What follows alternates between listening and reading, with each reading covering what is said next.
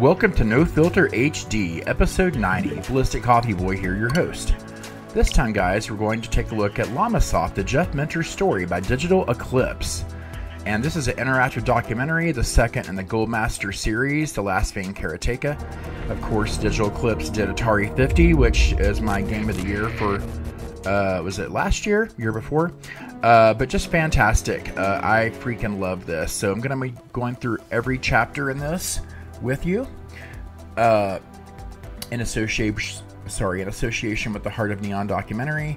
Of course, I interviewed that director, Paul Doherty, on my channel. Check it out. And the musician, Tony Longworth, who is a good friend of mine.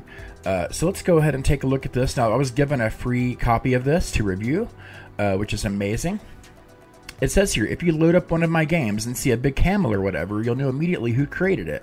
I've always tried to put a bit of myself into my games, Jeff Minter. He writes them to play them. Llamasoft advertisement. And I cannot wait to dig into this, you guys. Now, full disclosure, this is my second time going through this. I had some audio issues, so you won't see the chapters being unlocked, as it were, until next time. But I had a severe echoing going on, so I'm redoing this for you. But this is just a fantastic documentary, interactive documentary. I am a huge Jeff Minter fan. I love many of his games, so I'm so excited to dig in. So it says here, the last indie developer for over 40 years, Jeff Minter has created games his own way. Explore the history of Llamasoft below, or jump into Jeff's games anytime by pressing Y. Chapter 1, the early years. A young university dropout finds success bringing authentic arcade action to Britain's first home computers. And as you see, it's been explored 100%, because I have gone through this, but I didn't want to have echoing audio throughout the whole thing, so I had to redo this. But definitely worth it. So next time we'll be taking a look at Chapter 2, The Hairy Years, Chapter 3, The Light Fantastic, and Chapter 4, The Tempest. So I am stoked to dig into this. Let's go right ahead. So it says, the llama takes flight, and the memories of the British gaming scene of the 1980s, no name looms as large as Jeff Minter. A self-taught coder with an innate feel for what made video games fun, Jeff wanted to bring the arcade action he loved to the home computers of the UK. Just fantastic. Cannot wait, as I said, to get started. It says here, liftoff. Very cool. That's the end of this chapter, but let's go ahead and go to the next part. Introduction, meet Jeff Minter. A fiercely independent designer with a lifelong love for pure gameplay, Jeff Minter has cut his own distinctive path through the video game industry, becoming a cult figure with a devoted fan base. And let's take a look at this video.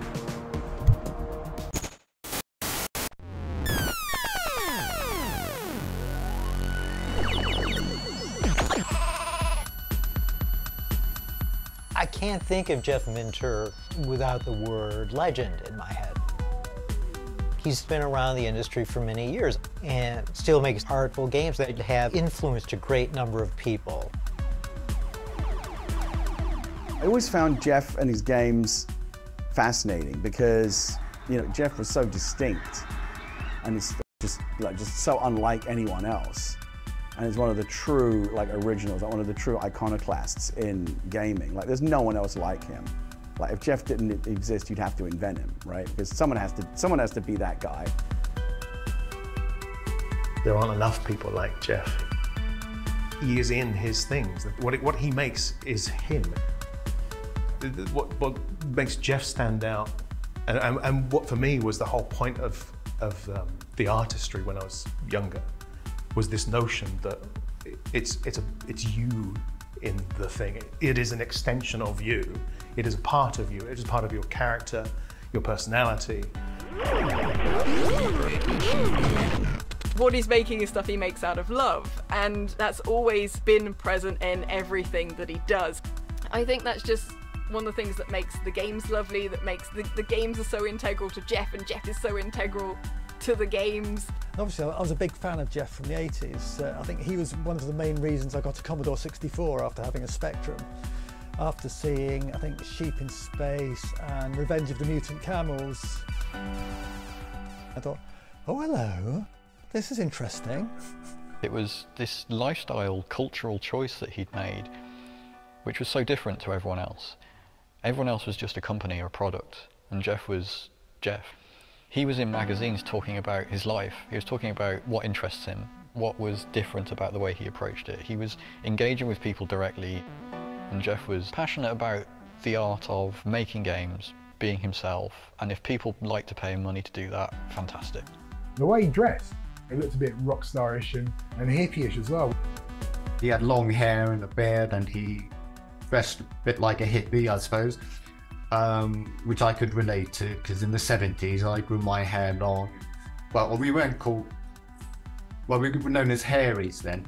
It always had those Peruvian jumpers and the, you know, the animals in there, oh yeah. And the long hair and the, oh yeah, here he is. Here's the hippie. He had like an Afghan coat, you know, sheepskin on the outside and the fluff down the front. Yeah. Oh yeah, I remember that. Very different from the other programmers that we met at those times. Very, very different. It's somewhere between being very rock star and not rock star at all. I can't quite decide because he will just dress how he likes and speak his mind, and he's very lovely and very open to speaking with everyone. And it is very interesting to see someone who's never really fallen into the trap of wanting to conform to what the industry thinks anyone should be. Jeff's always just made peace, I think, with living in the sideline. He's never given up on game design as a discipline, as a vocation. It's all very much work, but it is like, you know, this kind of peaceful kind of compromise between like, this is going to be the work, but I'm only going to agree to do this amount of work for something that I really love.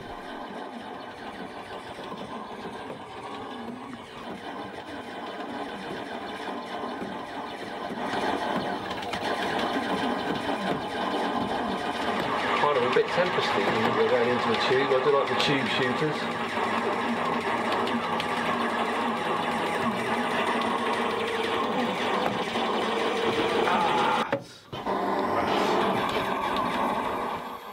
I've been lucky that I was so far in my career, I've always managed to work on stuff that I want to do, and I guess I just stubbornly want to carry on doing that, really. I don't want to sort of compromise that in order to potentially make more money or whatever. I'd say I'm definitely off mainstream. I have kind of a tangential connection to the traditional game dev scene, I think.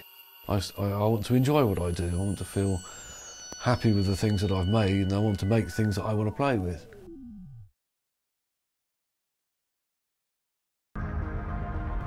Awesome, guys. These are going to be some great videos. I just can't wait. So very cool. It says, Tadley, a small English town about 90 minutes from London by car, Tadley is perhaps best known for its centuries-old tradition of making classic Besom-style brooms. In fact, Tadley brooms can be seen in several Harry Potter movies. It was also the original home of Jeff Minter's company, Llamasoft. So I'm going to zoom into these, and as you know from the last video, I'm going to put on the captions in case people have a hard time understanding English accents. I don't, but just in case. Atomic Weapons Research Establishment. The town of Tadley is known for being situated on the border of the Atomic Weapons Research Establishment, the facility in which the United Kingdom designed and manufactured nuclear warheads. Tadley greatly expanded in the 50s and 60s to provide housing for the AWRE employees, one of whom was Patrick Minter, Jeff's father. Now let's take a look at this establishment. I'll try to take away the captions so you can see it a little bit better.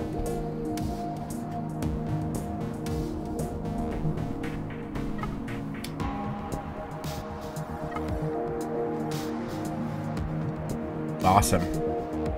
So definitely maybe influential to him.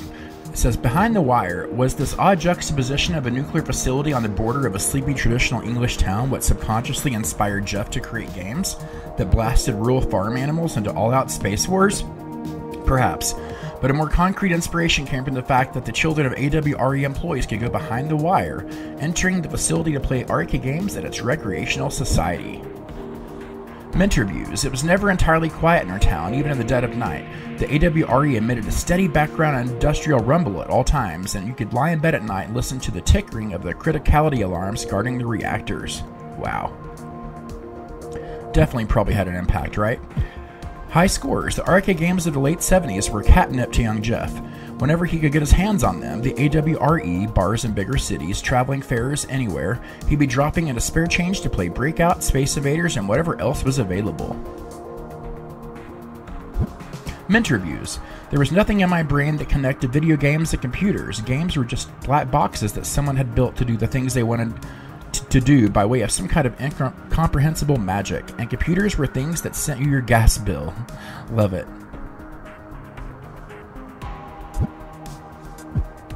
Commodore PET.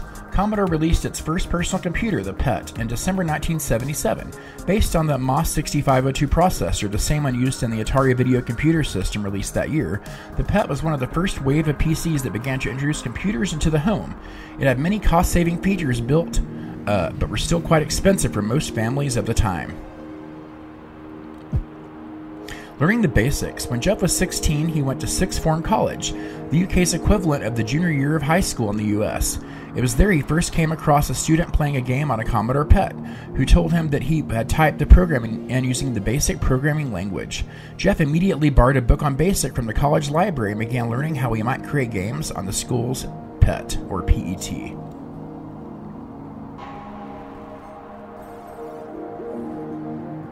Very cool.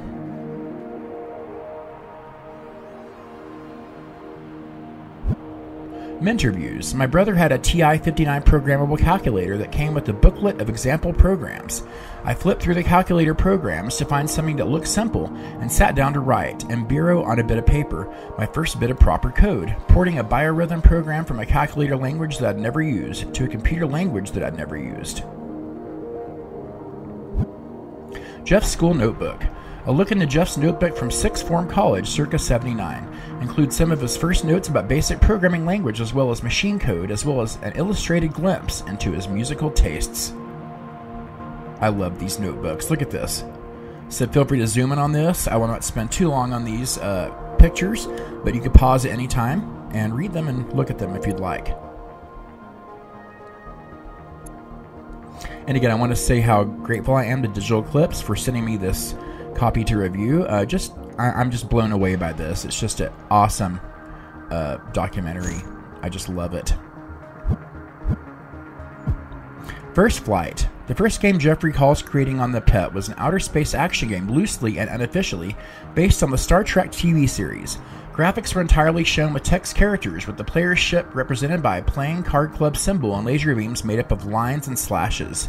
The original game is lost. This screenshot is a recreation.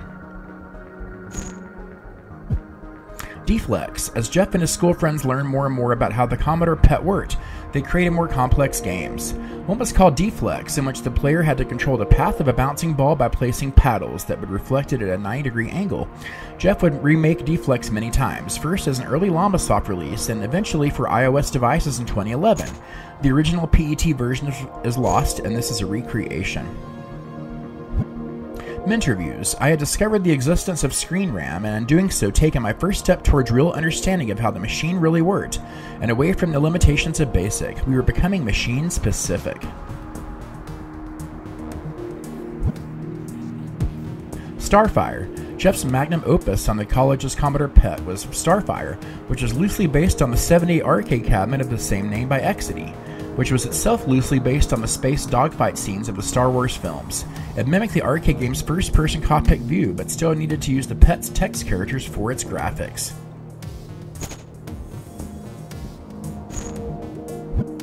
Interviews. Simple though it was, Exodus Starfire was one of the first ever games that I found to be truly immersive.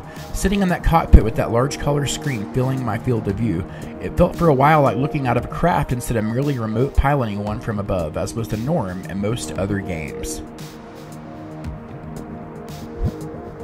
Starfire Manual. Here's the handwritten instruction manual for Jeff's version of Starfire.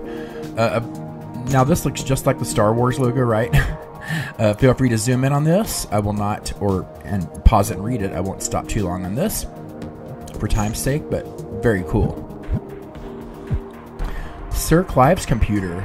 In early 1980, British investor Clive Sinclair, 1940 to 2021, introduced the ZX80, the first computer on the UK market that cost less than £100. While its capabilities were extremely limited, the ZX80's very low cost put computer ownership within reach of the average family, and it was widely popular. For his efforts, Sinclair was knighted by the Queen in 1983, a very important figure. At last, nearly 2 years after I'd first set eyes on a computer, there was a real chance that I could get one of my own. The idea of having your own machine that you could use exclusively and never have to worry about the next person shoving you off to claim their time slot was tremendously exciting. I don't think I keenly anticipated a purchase so much in my life.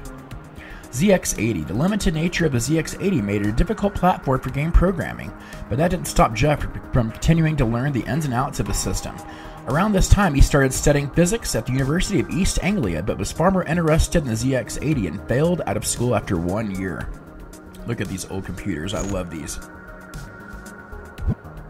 ZX81, the successor to the ZX80 released as the Timex Sinclair 1000 in the US, was still a low-powered, low-cost machine, but it was enough of an upgrade that Jeff could finally get action games to run. In quick succession, he produced a version of Deflex, a pseudo-3D maze game called 3D, and an unofficial version of the latest, hottest arcade game of 1981, Atari's Centipede. I was actually using one of these a week or two ago at a friend's house. So cool.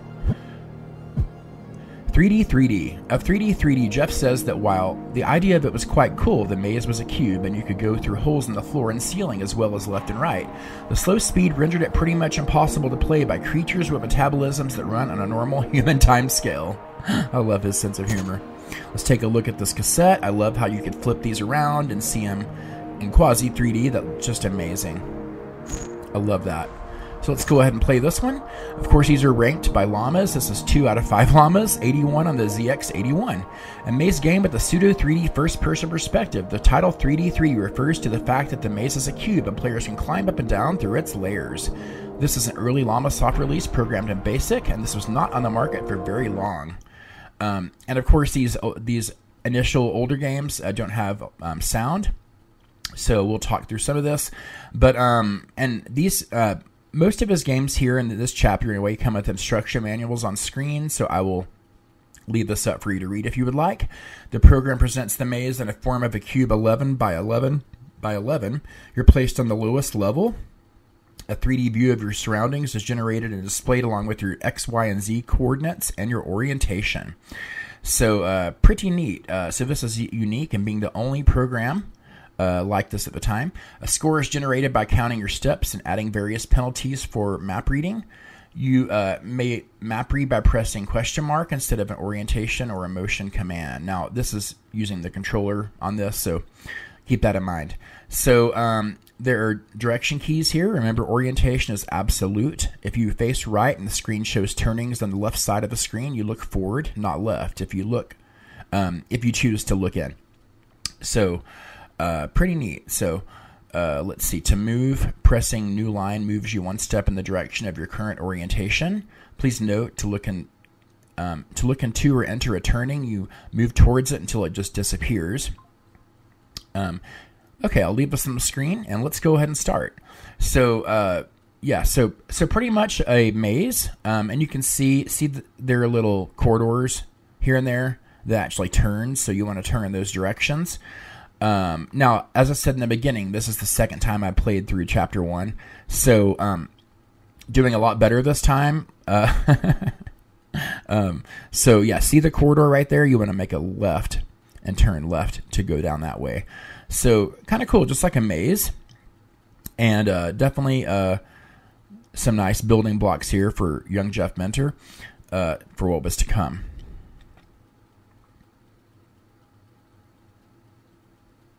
I also heard that Digital Eclipse sped this up because the original version was very slow to draw on the screen. I read that somewhere.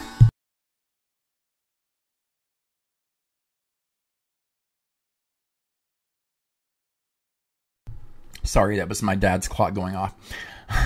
But yeah, let me know what you think about these early games. There is much more to come, so this is one of the first ones that we can actually play here.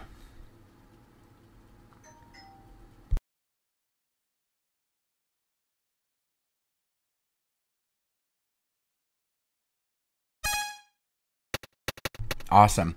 And I want to show you too, you can go to the instruction manuals in these games. You can also change the screen mode to full or original. There's a filter with a TV and a curved TV, or you can turn that off. I like the TV actually. And you can turn the border off as well. All right, very cool. Centipede. While Jeff had seen screenshots of Atari Centipede, he never actually played it before creating his own version. While a ZX81 version looks like the original, it has some distinct differences. The ship cannot move up and down, and the centipedes fire bullets at the player. So he hadn't even played Centipede before, seen it, and he made this game. And it's very similar to Centipede. I'm kind of surprised. So here's the cartridge here, or the cassette. And let's play it. And it says, for the Sinclair ZX81 in 1981, the complexity is 1 llama. It says, Llamasoft's unofficial version of the classic arcade shooter in which you zap a lengthy centipede that breaks into segments. He created this as a homage, having seen screenshots of the arcade original, but without having actually played it himself, leading to some differences. The first ZX version of the new arcade game, Centipede. This is amazing. I love this. Centipede is the greatest new idea since Space Invaders. Your base is being invaded by hostile segmented aliens. These aliens are aimed to destroy you, and if they bomb you or you allow them to overrun your base camp, you lose a base. The aliens turn each time they encounter an obstacle. If shot in the middle, they break into 2 independent halves. You must shoot all segments before they land.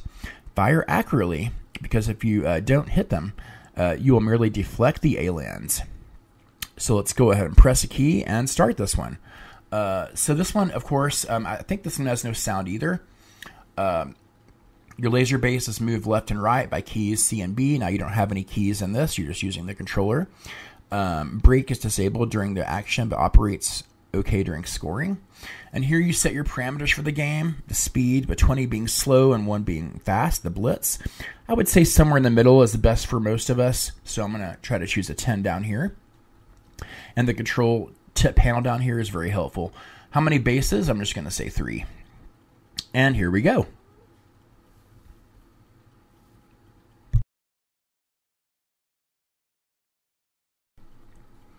All right, so starting this up here, definitely this is awesome. I can't believe Jeff had never seen Centipede when he made this. This is pretty accurate, right? It's actually harder to get that last one than it looks. There is auto firing too, I believe, in some of these games. So, yikes.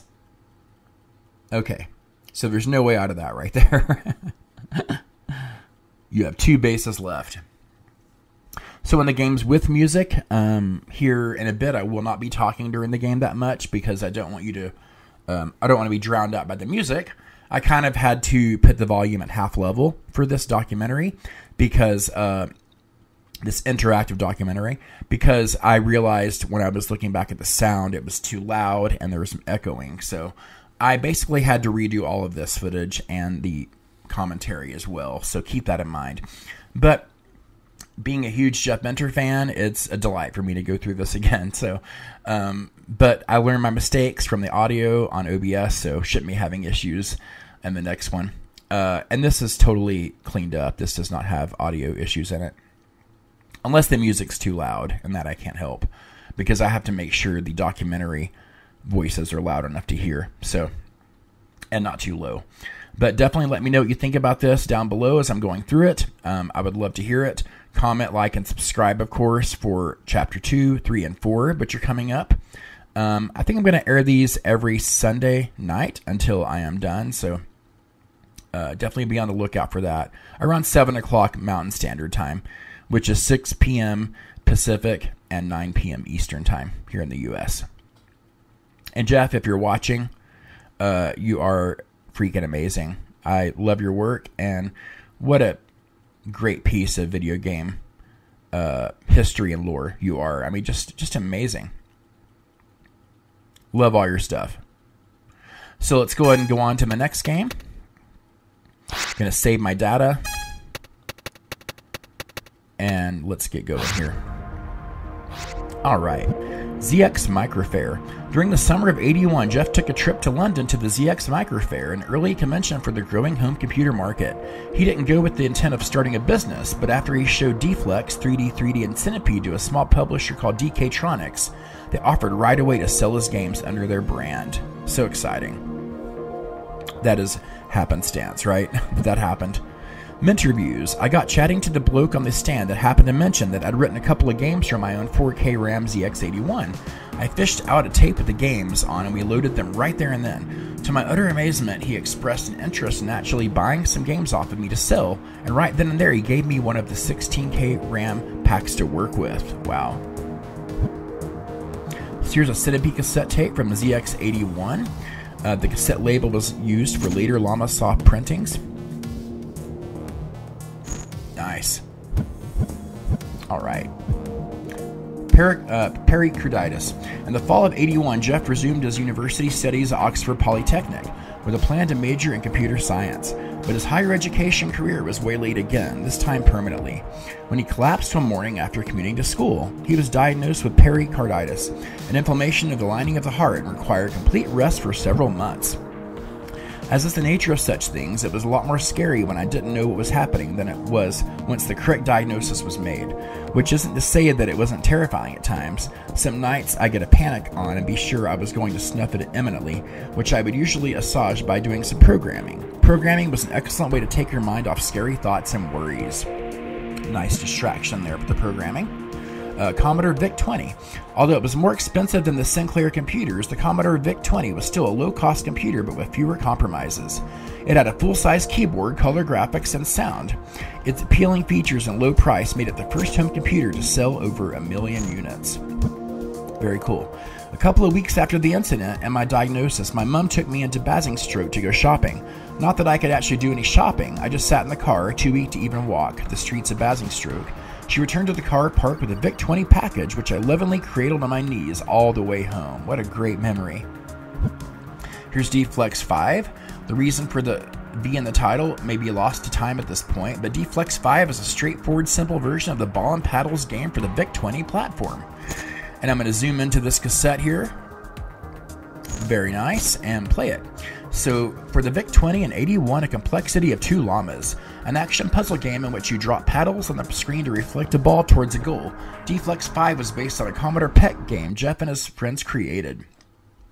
So here is the instructions for this game. It's a dynamic game of skill. The aim is to demolish 15 targets, 1 through F, in the least time. Deflect the ball toward the target using bats on keys N and M. It says beware of placing too many. So we're going to choose our skill level here. I'm going to put it right in the middle on all these just to be safe. And moving targets, no. Not yet anyway. So I want to say I have played this before. This is my second time through the first part. So I'm much better at this than I was the first time. So you want to hit these numbers by being deflected on them and later letters. And pretty fun. It kind of reminds me of pinball or something. Obviously, it's called deflect because you're deflecting off of these things. But definitely a nice puzzle game. And you can see the flashing colors in this, which Jeff Minter came to be known for, his flashing, strobing effects. So this is one of the first games that have that. And whenever you got too many on the screen, you get an alert, which is kind of scary. Let's go ahead and get that up on the screen.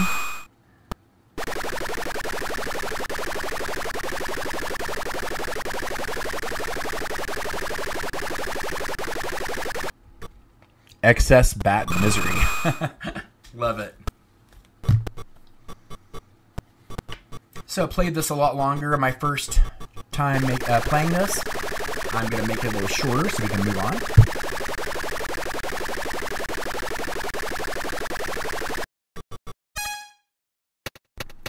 Awesome, guys.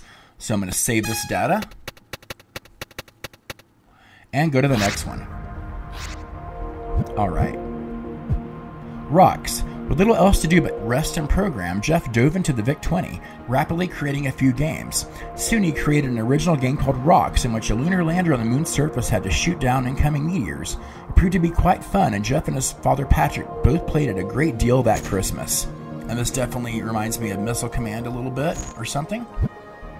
Notable and quotable, Christmas was rather a subdued affair that year, although I recall that Jeff was able to play Rocks lying prone, using the living room telly as a display.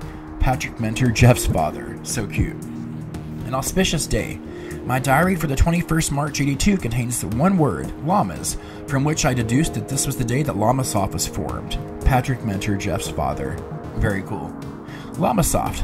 Following a chance meeting with another resident of Tadley who was looking to get into the bourgeois computer games business, Jeff decided to have a go at selling his games through his own company, rather than creating them as works for hire.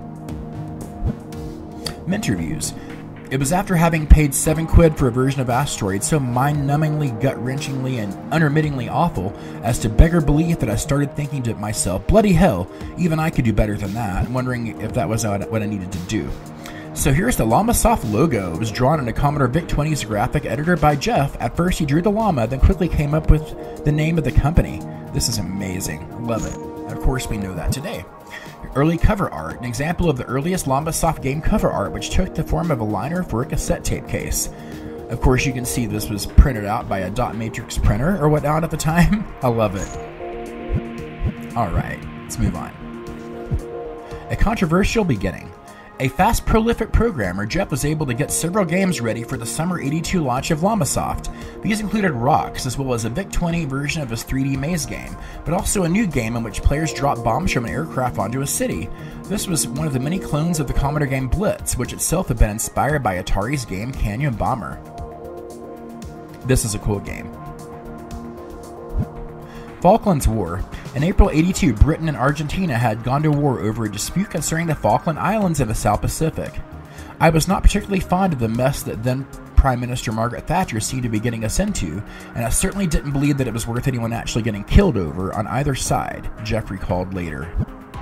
Bomb Buenos Aires. Feeling uneasy about the war, Jeff turned his bomber game into an explicit if sardonic political statement, titling the game Bomb Buenos Aires. The building sported Argentinian flags, and the game played Rule Britannia when the player was victorious. I guess I thought that it might get us noticed in a tasteless kind of way, and indeed it did, Jeff recalls.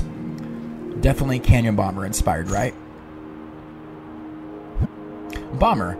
Finding Llamasoft's humor to be in poor taste, many letters of complaint were written by those who had seen the game advertised in computer magazines, or written about it in the Daily Telegraph newspaper following its debut at a Commodore show in June. Jeff quickly removed the real-life references and retitled the game.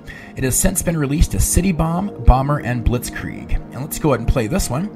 Let's look at the cassette here. Different shade. Nice.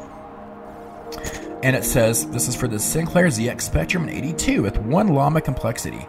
Aerial bombing games inspired by the Atari arcade game Canyon Bomber were popular at the time, and City Bomb was llama's take. Originally made as a sardonic political satire of the Falklands War between the UK and Argentina. So, very nice. So I'm going to be quiet here because they're a sound of this game, but let me know what you think. Very, very cool.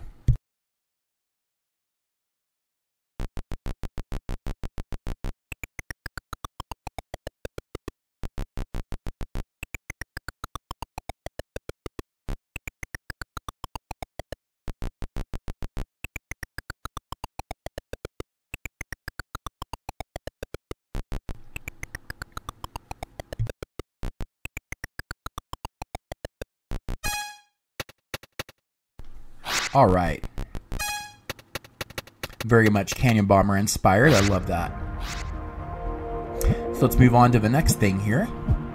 Defenda. The game that would put Llamasoft on the map began as a clone of the Williams arcade machine Defender. As was customary at the time, Llamasoft at first sold its unauthorized version by the same title, before quickly changing it to the slightly less problematic Defenda. I can see him saying that in his slang. Defenda! I love that art. That's amazing. Minter views. We needed some kind of magnum opus, something that would hopefully let us claim some kind of significance in the emerging biz. And back then, at the dawn of time, the way to do that was to produce a version of a popular arcade game and do it in machine code. Here's the Defenda manual that accompanied early copies of Defenda. Basically a sheet, I think. Very cool. Here's the Defenda cassette tape, and of course they had simple homemade labels on these instead of the what we'd seen before. Interesting. Alright, moving on. Llamasoft sells out. Llamasoft set up its first trade show booth at the Commodore Computer Show held from June 3 to 5, 1982 in Hammersmith, London. Handmade copies of Defenda on cassette tapes sold out on the first day of the show, and Jeff's parents ending up having to hastily produce more copies that weekend. Love it. And I love this picture. Look at young Jeff Minter. He's definitely a dude that we would hang out with at any time, right? Love it. Minter views. It seemed that although Defenda was palpably CAC, it was actually marginally less CAC than some of the other games there, and so we sold tapes pretty much hand over fist the whole time. This was rather good. I would say so. Here's the original Llamasoft ad. Likely the first magazine ad for Llamasoft is dates to June 82. The company's game library consisted of 2 titles, Defender and Bomb Buenos Aires, which could be ordered separately or on both sides of a cart for a cheaper price. Tracks. The early Llamasoft title Tracks fell into the genre known as paint games. You had to cover every line on the screen in your spaceship without hitting the enemy ships patrolling the same grid of lines. Very cool. Let's zoom in on this. Love that artwork. 81 skill levels. Wow. Here's a Tracks VIC-20 manual. The small instruction sheet was all players had to reference when playing Tracks on the VIC-20. 83. Ratman, an action game in which the player had to whap falling rats with a hammer. Ratman was one of Jeff's first attempts at something approaching an original game. It was only advertised in a few Llamasoft mail order ads before being pulled from sale, as Jeff wasn't happy with its quality. And I have to say, this art reminds me of a Nintendo Game & Watch game art or something. And I love, obviously Ratman is kind of similar to Batman. I love this. I wish I owned this. Ratman for the VIC-20 and 82 Complexity 1 Llama. Smash the falling rats with a hammer, but don't let them fall through the holes in the floor in this early Llamasoft action game. And this actually does remind me quite a bit of a Game & Watch game.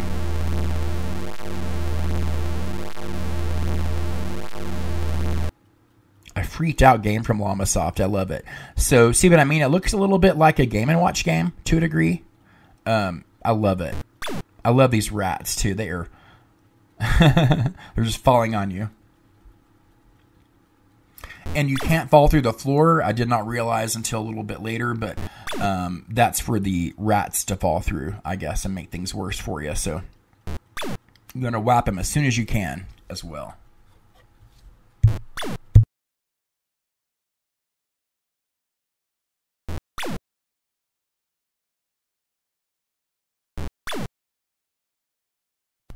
Of course, with this being my second time playing this first chapter, I'm doing much better now.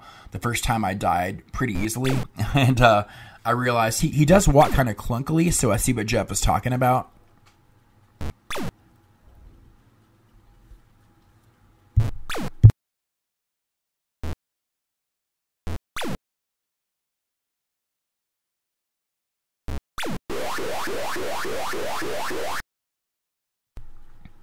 So cool. You can see some early Jeff Minterisms already appearing, right? The flashing and the visual stimuli, as he became known for, taking early shape.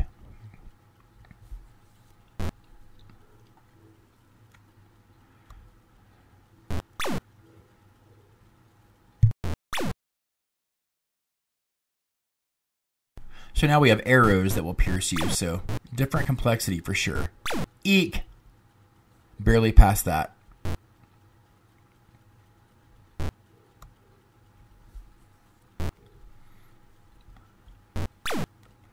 Oh, my goner. Ugh.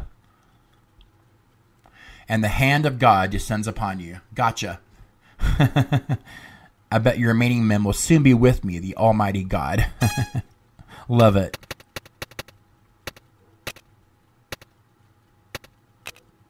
Showing you here the different screen modes and the filters. Very cool. And let's move on to the next. Ratman didn't look too bad by the standards of the day and featured a somewhat Monty Python-esque death scene where a long arm would appear from the top of the screen to snatch away an unsuccessful player, but it just didn't play very well no matter how much I tweaked it.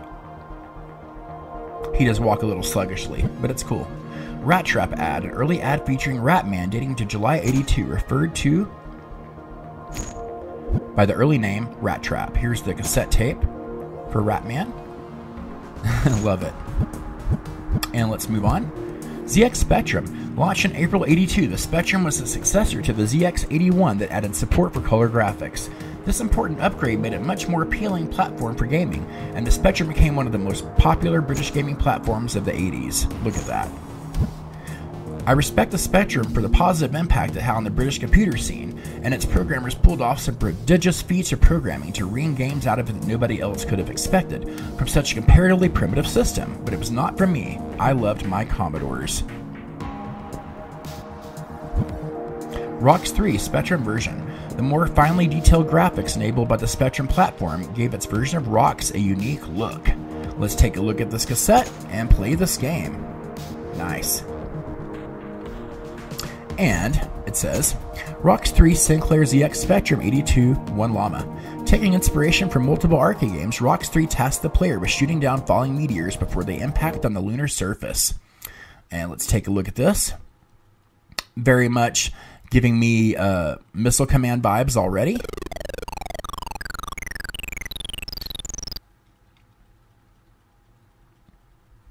Okay, and in this one, basically you can shoot, I think, in 2 or 3 directions. Right, left, and maybe up. From what I remember, I think I can just shoot right or left. But you have to time it kind of perfectly with the falling of these objects. I do much better in this gameplay sesh than I did in the past, so very cool.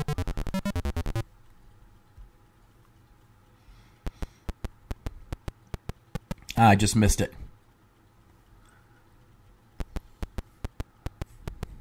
So I wanted to also say you got to play these games for yourself, guys. They are just much more thorough than I'm showing. I'm not aiming for high scores. I'm just showing you a little bit of each game for time's sake, so this doesn't go over an hour. But definitely really cool games here to play. Early Jeff Minter games, I'm falling in love with these. They are so cool.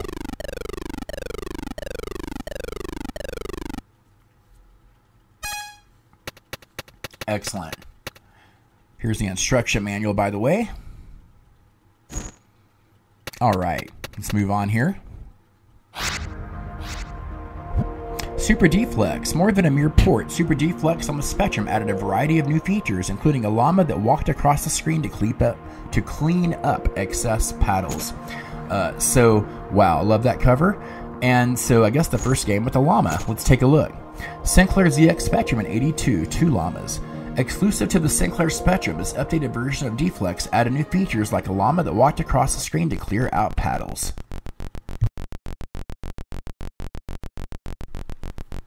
Very cool. So we get our first taste of llamas here, or our second taste.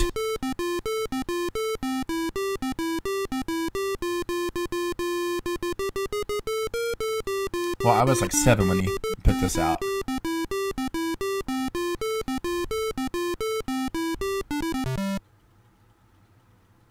Very neat. So I'm not going to play this one too much. It's essentially just like what we played before.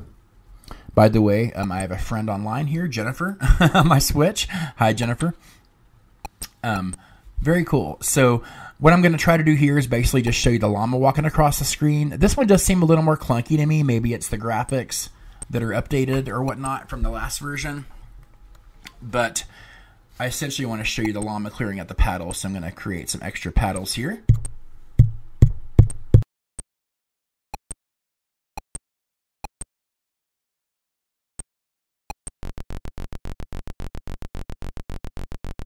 And here he is.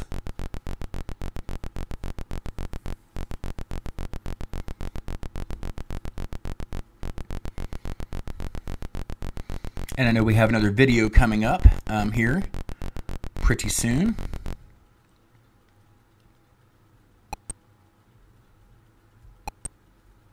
Let's see if I can get at least one of these.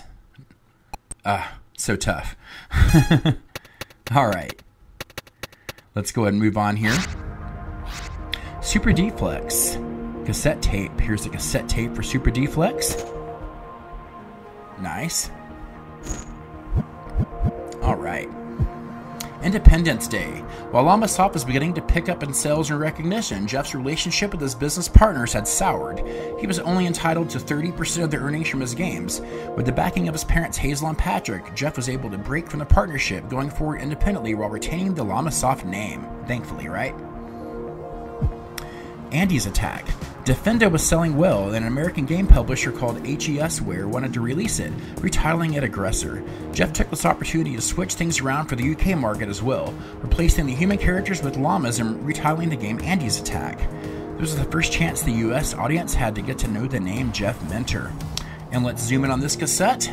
Look at this gorgeous artwork, I love that, and play the game. So it says here, Commodore VIC-20 82 Complexity 2 Llamas. Originally released as Defenda, a thinly veiled clone of a popular arcade game, the revised Andy's Attack marked the beginning of Llamasoft's series of games starring Jeff Minter's favorite animals. Flying over the Andes Mountains in Peru, the player must stop aliens from abducting llamas. And with there being sound in this, I won't talk too much on this one, but look at this, just so...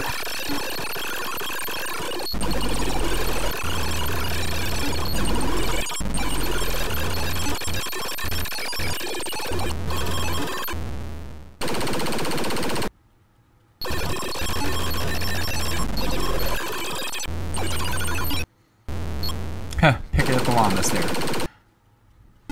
Just like Defender, right? Love it. And let's go ahead and look at the instruction manual here that came in this. It's got 10 levels. Very cool. Mount Pleasant and Tadley. So moving on here, let's go ahead and take a look at what's coming up next. Llamasoft, the early days. Llamasoft evolved alongside the personal computer in Britain. Jeff recounts the earliest days of the company, from getting his first ZX80 to the early success of Andy's Attack. Let's play this awesome video to close out this chapter.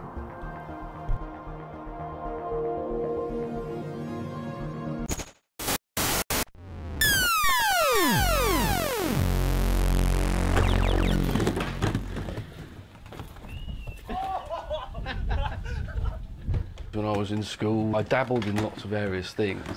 I got a skateboard and I was a skater for a while, really enjoyed that. I wasn't even aware of the link between computers and video games, really.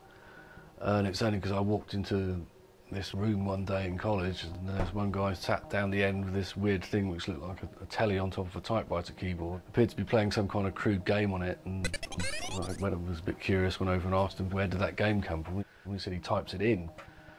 That was the moment that completely changed my life. I really enjoyed the act of programming. I thought that I'd finally found something that I actually had some kind of genuine aptitude for. But out of the whole sixth form college, we only had one machine, which was a Commodore PET. And officially, you had to book up half-hour slots. You could have 1 half-hour slot a day, and that wasn't really enough time for me to get stuff done. I mean, the thing is, back then, the Commodore PET was quite expensive. And I didn't come from a rich family. There's no way that our family could have afforded a computer, and there's no way I individually could afford a computer. I only had pocket money at the time, didn't have a job. And then this item came on the news and showed Clive Sinclair demonstrating the prototype of the ZX80 in some school somewhere. And the idea of actually having your own computer at home was unbelievable. I really, really, really wanted that ZX80. And so eventually got the money together and ordered it. It actually arrived on the same day as my A-level results. And I remember just forgetting all about my A-level results and tearing open the box from Sinclair and spending the rest of the day sat in front of my ZX80, having a wonderful time. The availability of these machines cheap is what really kick-started the software industry, because when other people started having these machines, they wanted software for them. And in fact, that's how I got started, really.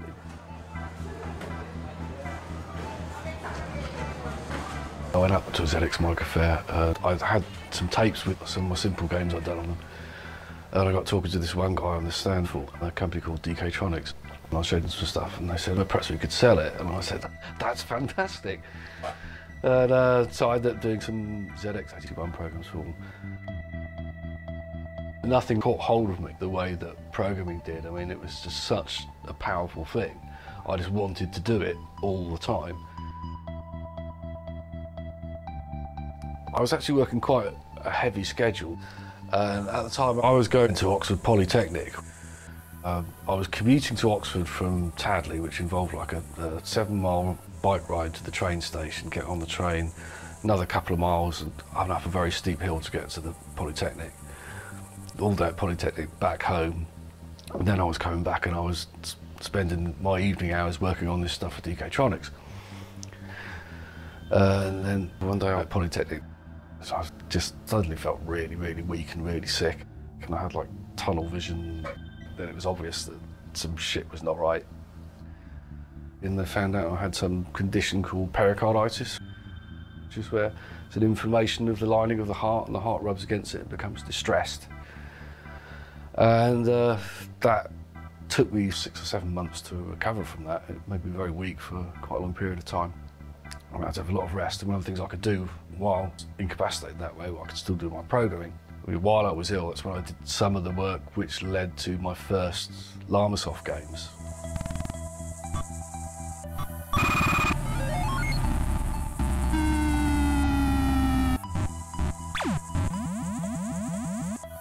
Llamasoft was formed originally as a partnership between me and these other guys. I've been hanging out with this son of a guy who owned the local video store in Tadley, and him and his dad, they said, why don't we form a company together and sell some of your games? You've been ill, you know, you've got to look after yourself. We'll look after all the business stuff. And we started doing stuff together. When we first started out, I was doing what everybody else was doing, just copying arcade games. On the VIC-20, I did this game called Defenda with an A on the end, because that's how everybody used to avoid copyright back then, so they thought. And then Atari started throwing their weight around and threatening people. We thought we'd better at least make it so it doesn't say Defender anymore. So we changed the name of the game to Andy's Attack. Andy's as in the mountain range. Instead of rescuing humans, you rescued little llamas. It was a pretty crappy version, a chunky character-based scroll, and the ship was the size of a bus and handled about as well. These other guys made a big deal of that. They wanted to have 70%. I naively thought, oh, well, maybe that's a good deal. I don't fucking know. And I mentioned this to my mum. My mum was like, absolutely no way was this going to happen. And she insisted on meeting up with the people, and it was like, it's going to be 50-50 or not at all. But it became apparent they weren't going to negotiate. They wanted to have 70%. So we ended up splitting, quite acrimoniously, I remember. And Llamasoft became basically our family business, with starting out with me being my mum. My mum doing a lot of the admin sort of business side of things, and me just doing all the programming.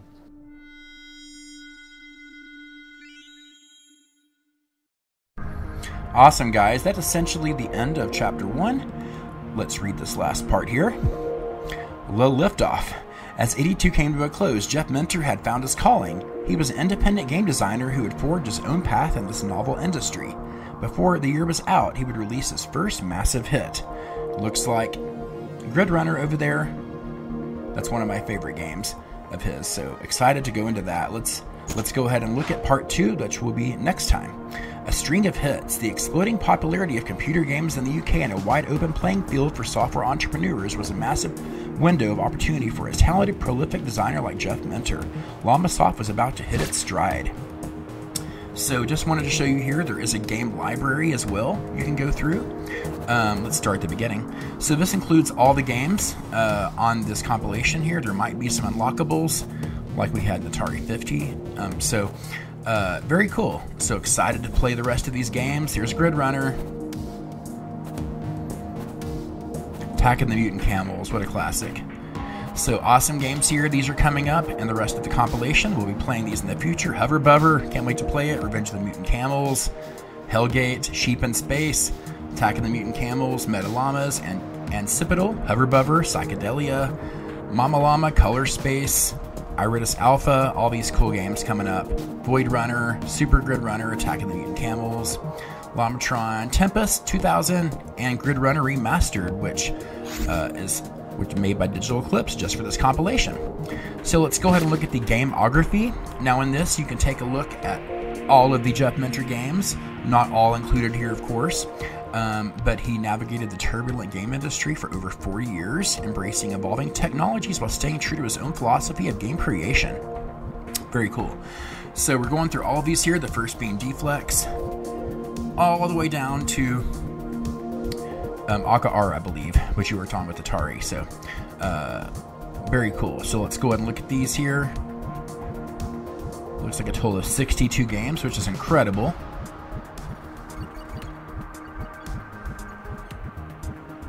Wow. All kinds of cool stuff. Excellent.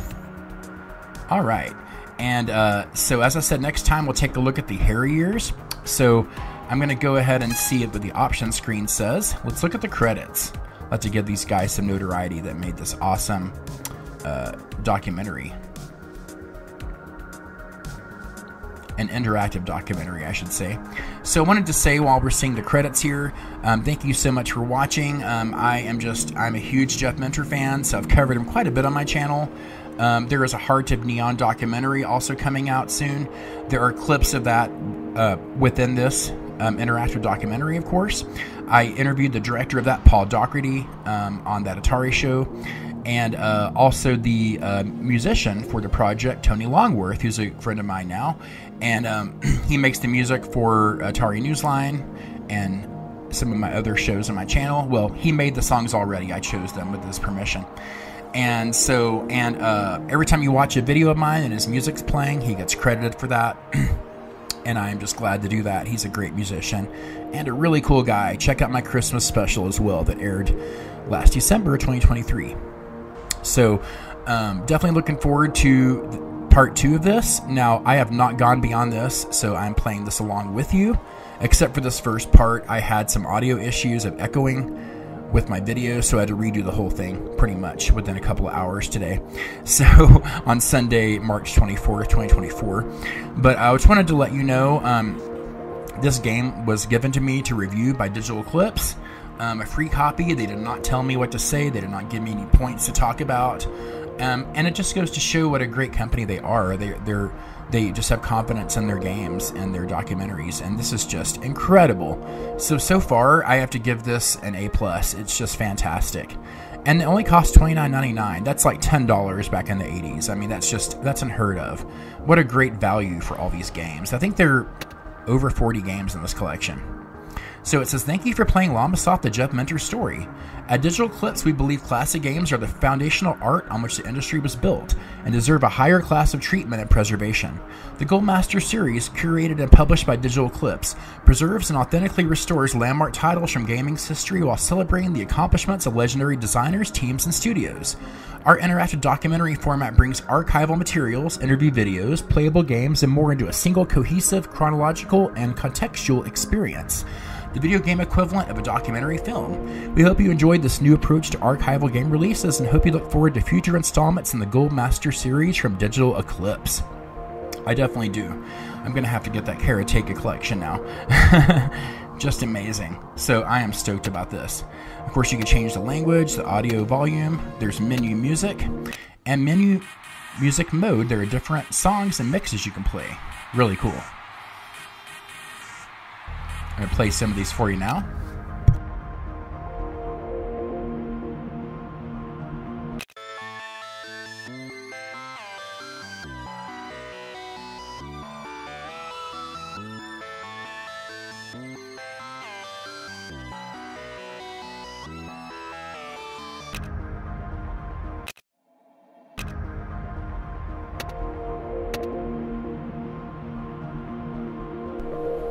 Okay, I'm going to go through this licenses part here at the end, but as we close out, just wanted to say again, thanks for watching No Filter HD. This has been Ballistic Coffee Boy here, your host. On No Filter HD, I typically play any kind of Atari game, so whether that's on a Nintendo Switch or a VCS or whatever, even the Xbox, I'll play it for you. So this one obviously is on the Nintendo Switch. There is no Atari VCS version planned or in development. I reached out to Digital Eclipse about this on their Twitter and heard back that this game, along with others, were created quite a while ago. You know, you have to work on them for a while to be this great. and they had said there wasn't a version planned at the time for the VCS. Of course, since then Atari has purchased Digital Eclipse, so now they're a part of Atari. I would assume, though, going forward in the future, after maybe the next couple of releases, that we might see some of these on the VCS or other consoles too. So this version here, this Jeff Minter story is on pretty much every major console, so you can get it on the PS5 and PS4, the Switch obviously, which I'm playing on here, Xbox, PC and Steam, and others. So just so cool. So I just wanted to say how profoundly impacted I am by this documentary. I love this. Jeff Minter is a fantastic developer who never got his fair shake, really. And but just amazing, all the stuff he's created. He's worked on every platform pretty much, put out stuff even for iOS, and just like mobile platforms. He put out stuff on the PS Vita,